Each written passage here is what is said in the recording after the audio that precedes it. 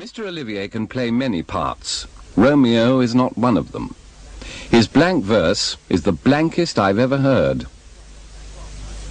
I made a terrible flop as Romeo because they said I couldn't speak verse.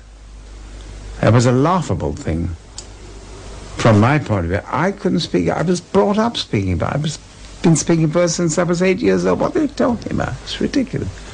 But I didn't sing it, you see. And the fashion was, perhaps, to sing it. And I think we did have a certain amount of argument about how the text should be spoken. But I don't know what my Shakespeare acting was like in those days. I saw myself in the chimes at midnight the other night with such horror. I thought I was like an old operatic diva singing. And I hope I didn't act like that on the stage. Ah, Juliet, if that the honey of thy breath.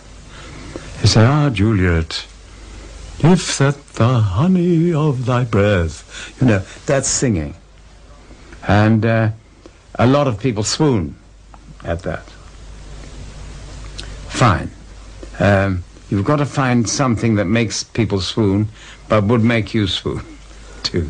And you can't divorce yourself from what is your avowed intention, which is to be real on the stage, somehow.